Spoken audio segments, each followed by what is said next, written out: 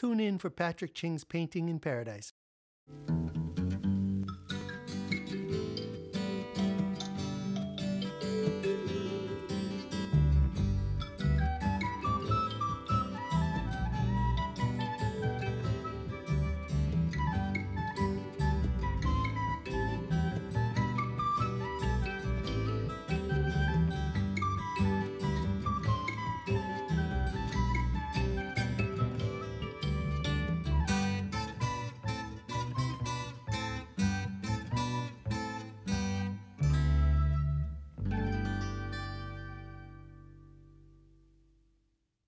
Aloha, I'm Patrick Ching, and thank you for joining me on Painting in Paradise. In this episode, we learn about waves, how they form, and how you can draw and paint them. We'll revisit the making of How for Surf, a cartoon surfing instruction book that my friend Jeff Pagay and I created when we were in school. I'll show you how to draw a high school wave and do a painting lesson too. All this and more on a totally tubular episode of Painting in Paradise!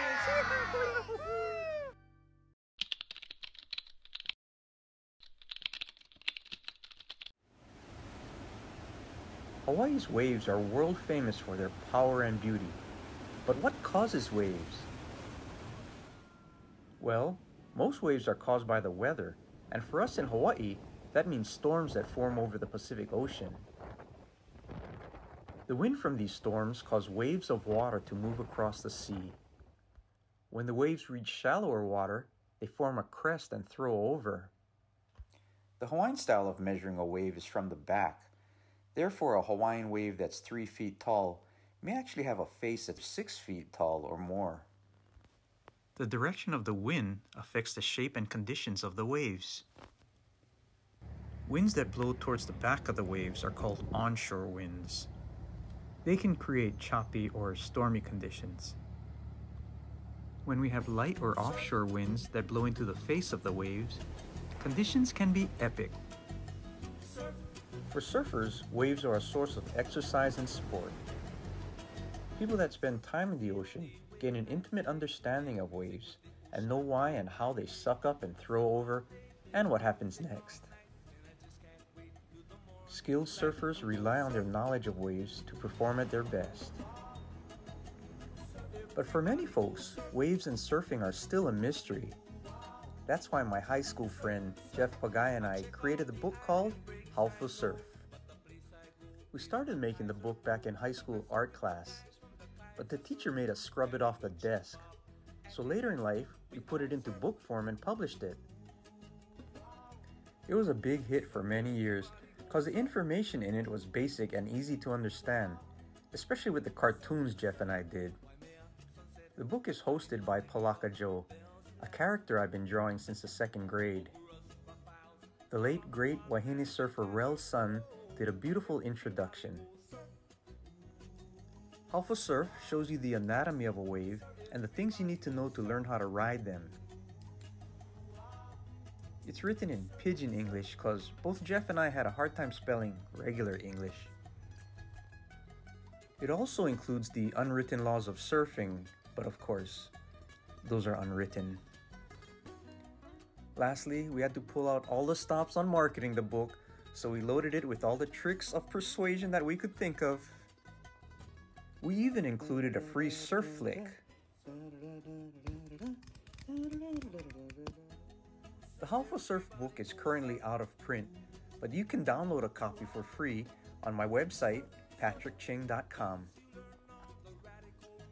When we return, I'll show you how to draw a high school wave. And in the tube, if I can do it, so can you. So go surf.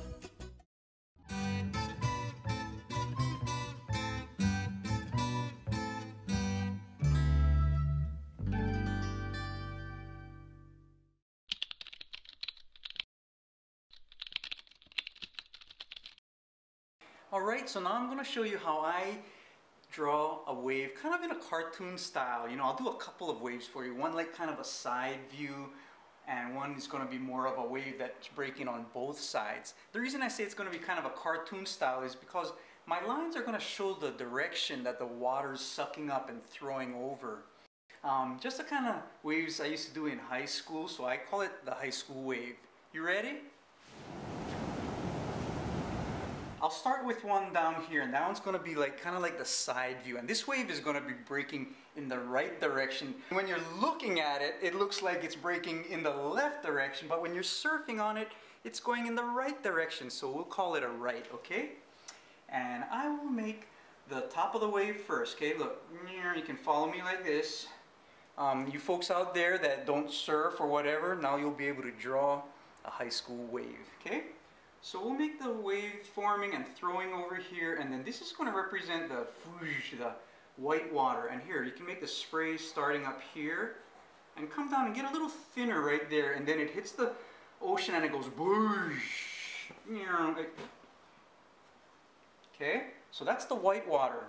Now for the inside of the wave, like the tube throwing over, we can make the curved lines, and notice that they're all starting to head in the same direction, and as they come out toward the side they get flatter and flatter, but they still head in the same direction, so that right around here it starts to get flat, okay? Now that water is going to throw over also on this side and whoosh. And this is what your kids are doing at school when they're in school. Okay, and if you want, you can also make some lines coming up from the bottom there, kind of in the same direction, okay? Alright, and if you do want to shade this, you can shade the in part of the tube here. Look, see what happens when you shave that inner part? Yeah, it makes it look like, you know, it's throwing over, like there's a shade under there. And if you ever get to be in there, there is some beautiful shade. It's enlightening, exhilarating, everything. If you want to do a little shading up here, you can continue the lines in the direction that the wave's breaking, and even bring some up from the bottom too, so that the middle part is lighter, okay? Another place for some shadow might be right around here. See that? And if you want to get fancy too, you can make a little reflection of the wave as it kind of, see, it reflects this part right here, kind of a curve, and then whoosh, a splash.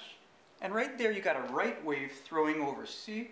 So if you're in the ocean, you'll start to figure out how the waves suck over and throw over the curve of the waves, and what happens when they flatten out when you look at it from different angles. So now I'm going to make a wave that breaks on both sides, okay? You're looking out there and you see the wave breaking, and I'm going to make, again, the top line of the wave kind of breaking like that, coming down here and whoosh, this is where it's breaking. And we also have it breaking on the other side.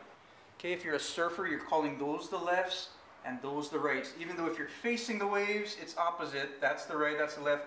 When you're on the wave, that is the left and that is the right, okay? And let's make the waves, tell you what, I'll start off with the spray again.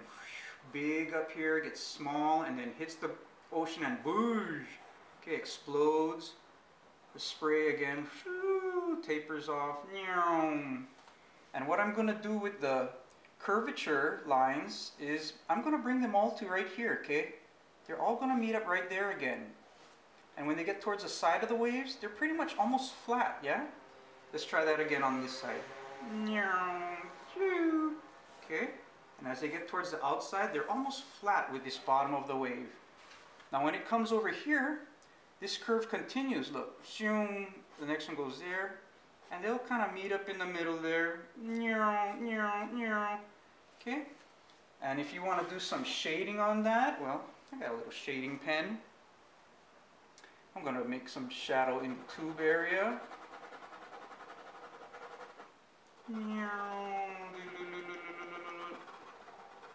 Okay, especially the deeper the darker. I'll make a little shadow up here, kind of lines in the directions, and a little bit over here. That's going to kind of leave the center area a little lighter, yeah?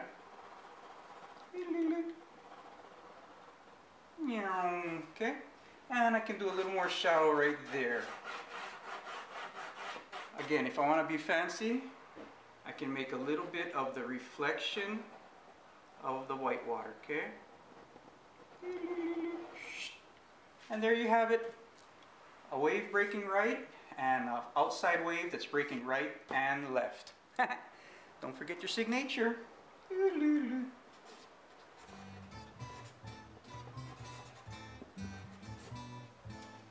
When we return, I'll show you how to paint the wave.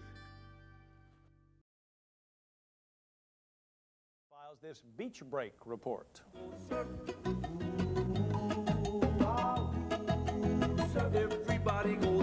Cartoonists Patrick Ching and Jeff Pagay have combined their artistic talents and sense of humor to produce How for Surf, a comical guide to surfing full of work by both men with the special local taste. For anybody who spent any time in Hawaii, I think they'd enjoy the local humor and I call it soft-core pidgin English. You know, it's real easy reading, but they talk just like we talk. Everybody has to just learn, you know, and so this book is, you know, designed to give you a little boost along and illustrate some of the moves that'll help you out on the water. The book is hosted by Palaka Joe, a cartoon character Ching has been drawing since the 2nd grade. Ching and Pagay met at Wanalua High School, where they quickly became pen partners and good friends. It was neat to find someone else with the same interest, you know, and you know, I was always drawing stuff, and then I looked over at his paper, he was drawing stuff, and he said, all right. So we eventually cleaned off the school desk and drew on paper. It's that sense of humor that has made this effort come together. And when they get together for a day in the ocean, it's usually filled with a lot of laughs and good times.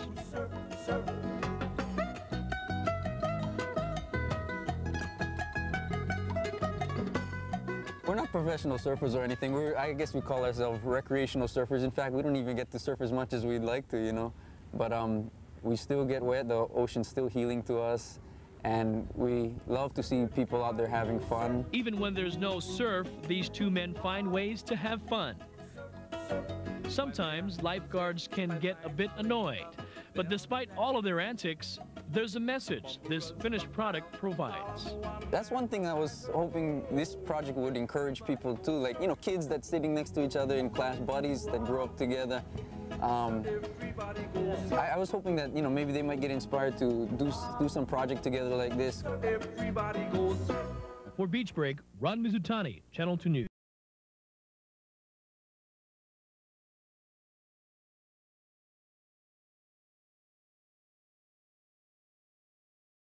Files this beach break report.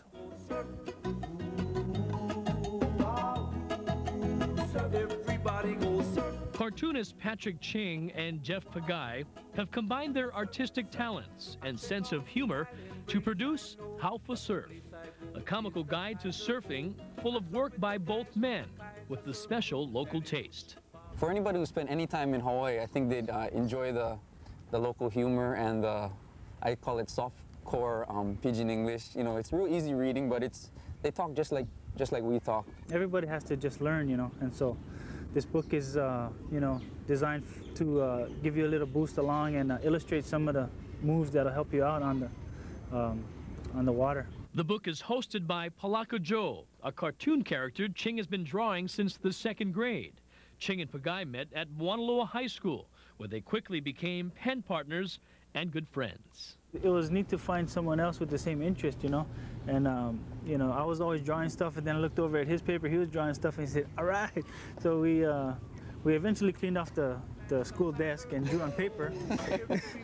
It's that sense of humor that has made this effort come together. And when they get together for a day in the ocean, it's usually filled with a lot of laughs and good times.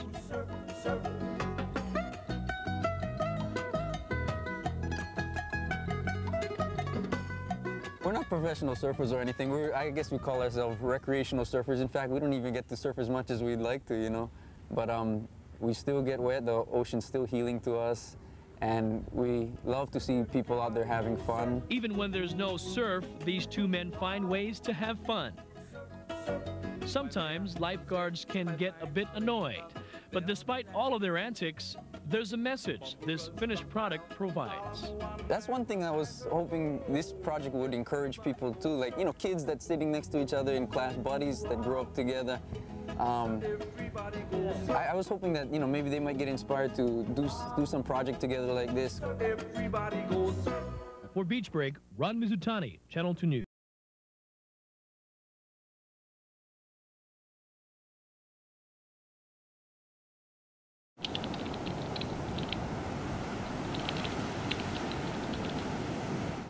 Welcome to the wave painting episode. We're going to show you how to build a wave with paint. And we're really happy for this photograph by Terry Lilly of a surfer, and this is a great picture to exemplify the anatomy of a wave. As the wave gets higher, the water turns greener. The wave gets lighter, it gets lit up. The wave also causes a shadow down here, so we get it nice and dark down here. And actually getting it dark over here is going to make our reflections show up even nicer. A lot of times the ocean, you know, right here and up there, the ocean is flat and it's reflecting the colors of the sky. What happens in a wave is that flat ocean stands up and faces you, faces right at you. And when it does that, it shows you what it's really made of. It shows you the deep, dark ocean. Every wave does that. Every ripple does that. Okay, so think of the water as having two planes, a flat plane and a standing up plane. Again, the flat planes reflect the color of the sky, and the standing up plane is like a wave. You're looking into the deep part of the ocean. Okay, I just did a thin layer of blue because it's a good base color. All of it's going to get painted over, but having this base color underneath will help the waves get to look a little more solid. I'll get a horizon line with this dark blue, deep blue ocean color.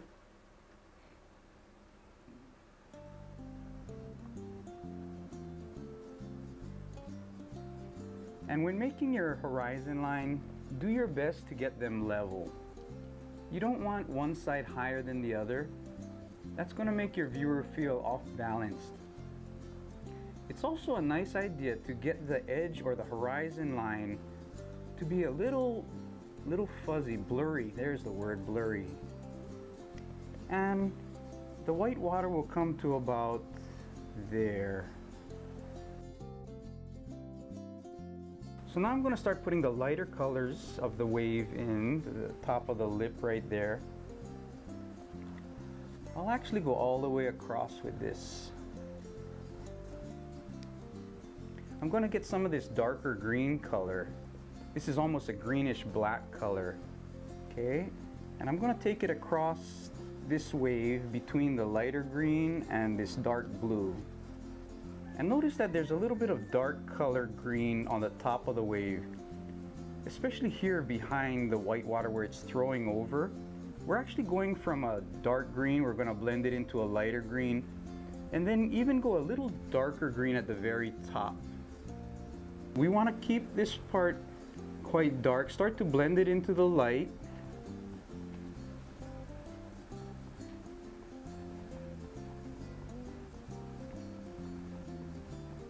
That nice wet paint. People love wet paint. Okay, so now I'm gradually fading this dark green into that lighter green. This dark stuff is pretty important. It's hard for people to do. You'll probably feel yourself not wanting to make your painting dark. But in reality, the darker you get this bottom part of the wave, the nicer the reflections on top of them are going to be. What happens when the wave throws over? It creates a shadow down here. Yep, you guessed it, the airplane. Okay, so I'm getting them really dark over here. Also, I'm adding a little bit of blue. This can be a kind of a deep blue, a little bit of a phthalo blue white area. I feel good with a little bit of blue right here. Okay, so that aqua green is turning into a little bit of blue and then going deeper too. And that's a good place to dry your painting, and we'll be coming back with the glazes. Well, now that I've got this good and dry, and that's how you need to get it good and dry, okay? But get this good and dry because the next thing we're going to do is a glazing technique. And remember, I'm just basically using two kinds of techniques when I'm painting. I'm either painting wet paint together like we just did, or I'm putting transparent see-through layers over layers that are already done and dry. And this is called a glazing technique. And I'm gonna put oil all over this painting because I'm gonna be working all over. And I just want a microscopic little layer of oil. Now if you're working with regular oil paints, you'd be using linseed oil right now. The Genesis paints use thinning medium. And if you're working with acrylic paints, you basically just be using clear water. I might just start with a darker sky color. And back there, I'm just going to kind of skim it across the ocean, you know. Make it look a little fuzzy towards the horizon. Okay, and as we get closer, we might just use little lines like this, okay? A whole lot of just little lines like this. Just kind of rock back and forth. And the whole key to this is as you get closer, these lines, these little gaps between the lines can get bigger. But as they go closer to the horizon, they're going to all kind of bunch together. When you start your foam, it's good to start it not pure white. Start it a little purplish blue, just a little. And we know that the foam is going to be up here on the top of the waves as it throws over. And then when it hits down here, boom, it kind of has a little bit of a splash. Whoosh. Okay, and it comes up kind of high. It's going to be nice to just start to dissipate your spray. So look at where your spray is coming from, what direction it's blowing. Okay, and then you can go and put it in there.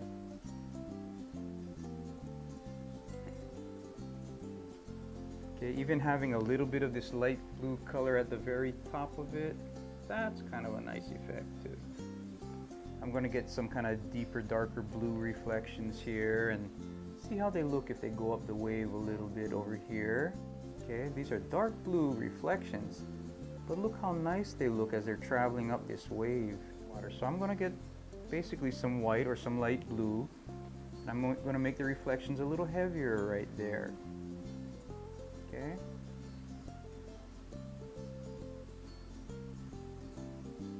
And they'll kind of mirror what's happening over there.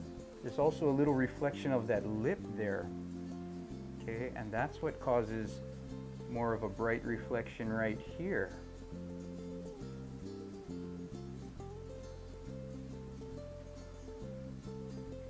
Alright, so now we're starting to really see the anatomy of a wave, yeah?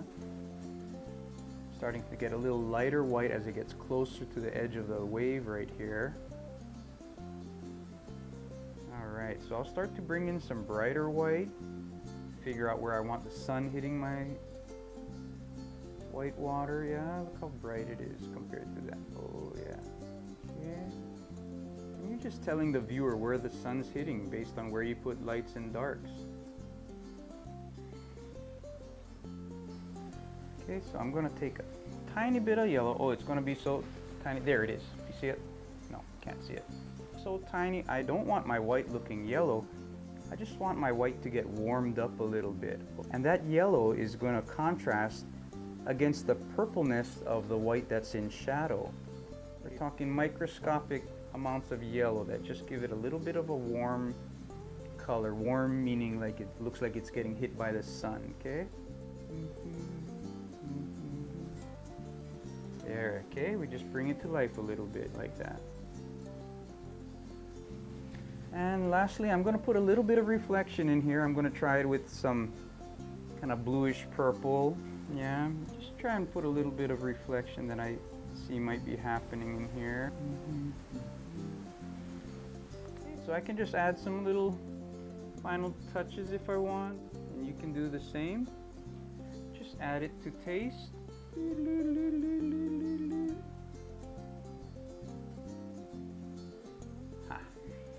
There you have it. We built a wave. Okay, remember how we started? We started with the ocean back there. Then we put in our base colors, especially our dark colors, our blues, and a nice dark color down where when you add your reflections to it, the reflections look nice on that dark color. Left the higher parts of the wave to be more aqua green where the sun's shining through it. Realized where the shadows are falling. There's a little bit of shadow up top there as it's throwing over, and of course the shadows down below. I hope you had a good time understanding the anatomy of a wave. I'll catch you on the next one. Aloha. Thank you for joining me on Painting in Paradise. I hope you enjoyed learning about waves and how to draw and paint them. I'd love to see what you did, so you can send your art to my website at patrickching.com. Aloha.